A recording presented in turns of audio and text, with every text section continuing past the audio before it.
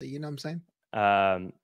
In any case, yeah, this is something that I think would have happened regardless of anything else in the world. Trick Williams, I think, showed again just how talented he is. I think this was such an exciting and fun part of the show. And one of the things that, we talk about NXT being a third brand and NXT touring and all this other stuff, and I can see the value in something like that.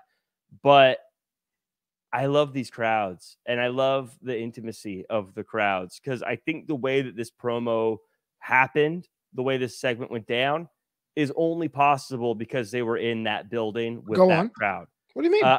I think if you're in a bigger crowd, the flow of that conversation can't go the same way, because you have to project a different way. You have to talk a different way.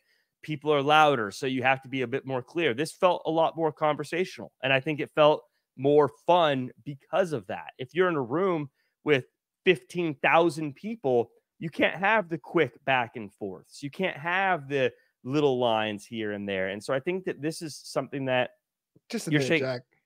Just a minute. You like puns. That's what it was. It was all the chocolate puns you could have handled. Break me a piece of that. I'm a fan of Kit Kats myself. Oh, the puns. I was like, oh my God. Dad joke wrestling. I loved it. I thought it was fun. I am very curious to see what's in that envelope. Let me ask you, Flobo, what do you think's in the envelope? Because I think everyone is saying it's a contract for a title match, but I feel like if it was that simple, we would know already.